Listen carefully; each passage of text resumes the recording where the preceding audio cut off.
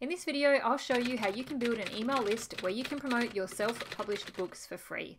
Welcome to my channel. My name is Caroline, and in this video, I'm going to talk about the steps that you need to take to build an email list for your low or high content books. You will hear everyone in every different type of online business model talk about how you need to build an email list. I know I talk about it in many of my videos, and that's what we are going to talk about in this video today. So many people ask me how they can promote their self-published books and how they can make more sales on their self-published books, and part of my answer is always that you need to build an email list. But how do you even do it? Where do you start? What program or service do you use? How do you even get people to join your email list? And why is even having an email list so important? Well, it's probably one of the only ways where you can get access to somebody, a potential customer, to their personal information, where you can get in touch with them directly. When you think about it, you may have social media accounts that you promote your books or your products on, and you can have a massive following on any of those social media accounts. But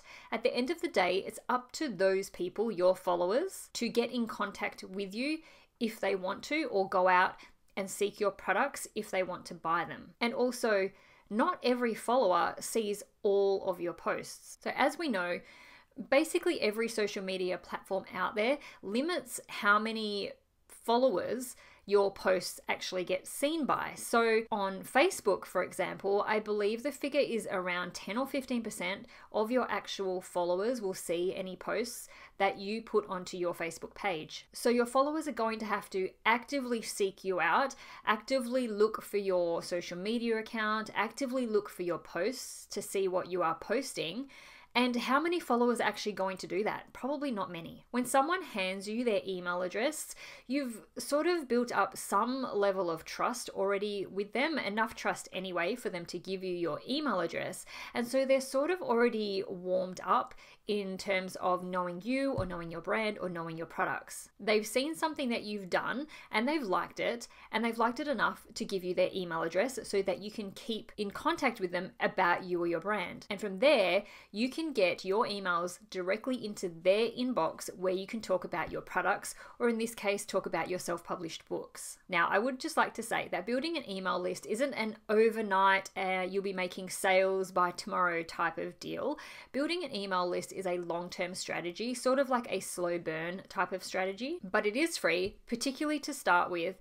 And as I say, it's one of the only ways that you can get directly in touch with people who could be your potential customers. Also, you might be thinking that you need a massive list in order to have any kind of success or see any kind of sales from emailing your list, but in fact, that's not the case. And you can have a very small but engaged list if you target the right people. Now, I do also just want to say that this isn't the only way to build an email list. There are lots of different ways to go about it, and you should try different things and you should experiment and find what works for you. But the things that I'm going to talk about in this video, they are free, like I say, and they are very beginner friendly, so that any of you watching will be able to go out there and start an email list if it's something that you've been wanting to do. Now, the first thing that you need to do is you do need to go and sign up with an email autoresponder service. This is a service that allows you to collect people's email addresses, keep them stored in one place, and you also use that software to email the people on your list. There are many different ones out there to choose from, all with different features and different pricing plans and things like that. To start with, you can just choose one that offers a free plan at the beginning. Personally, I use MailChimp. They allow you to have up to 2,000 contacts for free before you need to upgrade to their paid plan. There is also MailerLite, which allows you to have up to 1,000 subscribers for free. Then there is Aweber and Constant Contact, which let you have a free trial before you need to pay. So I think it's something like a 14-day or a 30-day free trial before you'll need to pay for their monthly subscriptions. But I haven't had any experience with those ones, so I can't speak for whether they are good or not, or easy to use or not. I've only ever used MailChimp. All you need to do is sign up for free if you are using MailChimp. Once you have done that, you now have an account with an email autoresponder service. How do you get people onto your list? Now, this will depend mainly on the type of product that you have, and there are lots of different ways to go about this. But one of the most popular ways of getting somebody onto your email list is by giving away something for free. It's called a lead magnet, or ultimately, you're giving it away in exchange for their email address. So what can you give away for free? Like I say, this all depends on your products. Let's take a look at some examples. The first example that I am going to look at is the ever popular Jade Summer coloring books. If you have any experience in low content book publishing, particularly in the coloring book niche, you will have heard of Jade Summer. They are one of the most popular coloring book brands on Amazon. Their website is fairly basic. As you can see, there's nothing fancy about it. They just list all their coloring books that is available. But if you notice here on the left, they have free digital edition, or they have this menu up here for free. If you just click on that link, it will take you to the page where you can see that they will give away a 100-page coloring book for free. So what they've done is they've taken what they feel are their 100 most best or most popular coloring pages from many of their coloring books, and they've collated it into one so that, as you can see, you can sample the Jade Summer collection. So customers can download this for free, get an idea of what their coloring images are like, and if they like them, then they're on the Jade Summer email list and they'll get notified about all Jade Summer's new releases, or whether they've got a sale on, or whatever Jade Summer decide to email about. If you do follow Jade Summer, or any other popular type of book on Amazon where you see a new book released, it's only been released for a few days or maybe even a week, and they already have hundreds, sometimes even thousands of reviews, and you wonder how have they done that?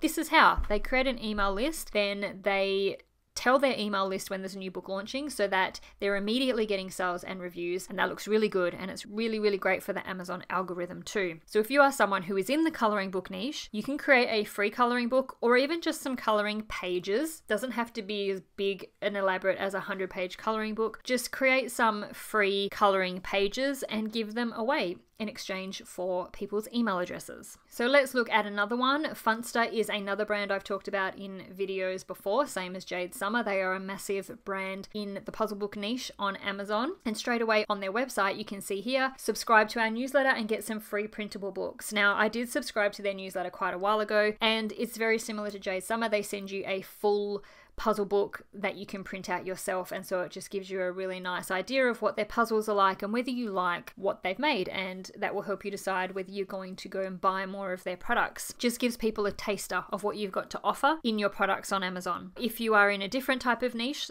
let's say you create planners, you could give away a free printable calendar, or if you create journals, you could provide some free journal prompts or something along those lines. Basically, just try to create something that gives people a taste of what they will get if they buy, or try to create something that can accompany a book that they can buy from you. So like the journal prompts go with a journal. If you sell a journal, give them some journal prompts for free, and that's what they could write about in their journal. Or a checklist maybe related to the niche that you're in or to the book that you've created, or just something like that. Something that would be really useful to go along with your book that you sell on Amazon, and that would entice someone to give you your email address to get that thing for free. So now you have created your freebie, let's say. How do you tell people about it? A very common way is to put information about your freebie in the books that you already have for sale on Amazon. So again, let's take a look at the Funster puzzle books. So we're taking a look at Funster's 1000 plus Sudoku puzzles that they sell on Amazon. As you can see, it's a #1 bestseller, has a massive amount of reviews. But if we open up the look inside feature, and you can do this on any book, majority of books on Amazon have the look inside feature, and usually you get to see the first few pages. So as you can see, the first page of a Funster book says that you get access to free bonus puzzles that are available here, and there is a link to their website. You go to that link and you will be required to put your email address in, and they will send you a free book. Another example to look at is this coloring book, the swearing coloring book that is super popular. Go to their look inside feature and we scroll down, there is a whole page there. Want a freebie? Sign up here. They've got their website address there where you can go pop in your email address, join their newsletter, but at the same time you will get something for free. I haven't downloaded this, I haven't signed up to this email address, but I'm assuming it will be something related to their books. So some sort of coloring page or a coloring book that you can download and print for free. Now, other ways that you can tell people about your freebie is that you can share it on your social media accounts. If you have them, put it on Pinterest, share it in Facebook groups that you should be part of that are related to your niche, as long as that group allows you to do that. But considering that it's free, you might find it easier to share that within Facebook groups, but just make sure you always follow the Facebook groups rules, otherwise you will get booted out. At this point, once you have told people about your freebie, you need to send them somewhere where they can provide their email address and where you can send them the freebie. And you can do this in two ways. If you have a blog or a website already set up for your brand or for your products, you can just create a page on that website where you put a sign up form, and you just get this sign up form from your MailChimp account if that's who you've signed up with, or whatever autoresponder service that you are with will have a sign up form for you to use. Someone goes to that page on your website, they enter their email address into your sign up form, and then they receive an email with a link to that freebie. And this is all done automatically, so don't worry, you are not just going to be sitting around all day manually sending emails to people with links to your freebie. You basically create an automation sequence in your email service provider. It is very simple. Don't worry that it's too technical. It is not, and anyone that you go with will have detailed instructions on how to do it, but it is very simple. And this automation sequence automatically sends emails to people after they have provided their email address. Now, if you don't have a website, do not stress. You do not have to go out and set up a website or a blog if you do not want to. You can create a sign up form within MailChimp, and then you just provide people with a link to that sign up form hosted by MailChimp. And from there, it's basically the same process. They enter their email, and then MailChimp will automatically send out an email to that person with a link to your freebie. And now you have their email address and you can email them whenever you want. Now, a few tips that I would just like to add is don't only email your list when you have something to sell. This isn't an entirely passive way to promote your brand. You are going to have to put in a little bit of maintenance work with your list, in my opinion. It doesn't have to be a lot, but if you're only emailing people once every few months or a couple times a year, and when you do email them, it's just to try and sell them something, that's not going to work. You need to email your list regularly, and I would say at least once a week, and provide value in those emails. Don't always just be sell, sell, sell. If all you're doing is selling to people, they're not going to buy from you. If you have something like a weight loss journal for sale on Amazon, for example, email your list once a week with weight loss tips or healthy eating tips or something related to health and fitness. This not only keeps the people on your list reminded of who you are, there is more chance that they will buy something from you when you do have a sales email or you are promoting something to them, because you have provided so much value in all the emails previous that you've sent out. And they should be so happy